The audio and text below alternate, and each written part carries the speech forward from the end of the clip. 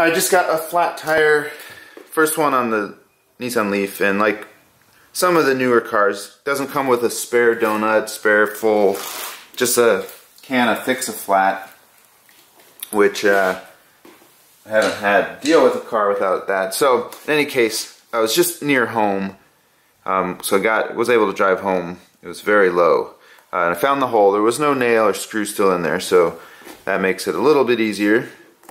And I'm gonna just use a tire plug kit. Pretty simple. Find your hole. There's a little rasp type thing that kind of cleans out the hole, and then you put a plug in with this little tool, which lets you push it in and then twist and pull it out.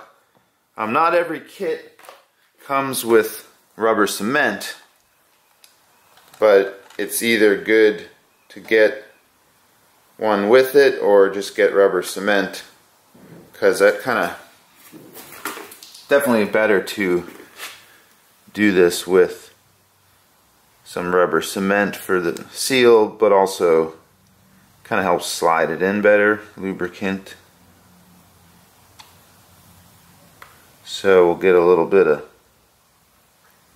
cement there.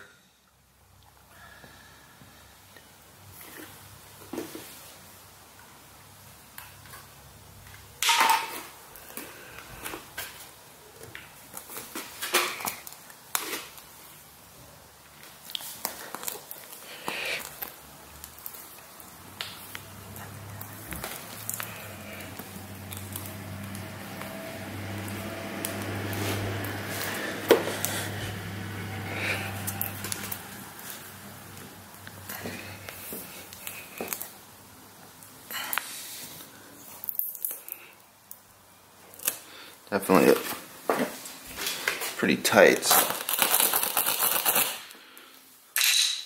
open that up a little more. Alright, kind of had to move my camera away to really get some leverage. You can see that's stubborn. So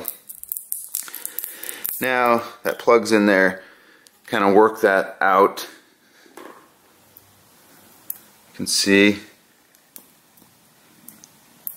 that cement kind of makes it all gooey like that.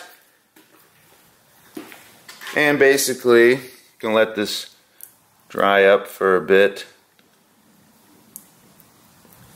I take a razor blade and, we'll cut it. Since this is in that groove, can't really cut it flush to the rubber, but I can cut it flush to the tread, and then should just kind of wear as the tire wear. So anyways, can't say I really like the idea of cars without a spare donut, but that's what they do. So anyways, I've had good luck with plugs in the past, lasting 25,000 miles or plus, so figure see how this holds up, but I expect it to hold up like any other plug.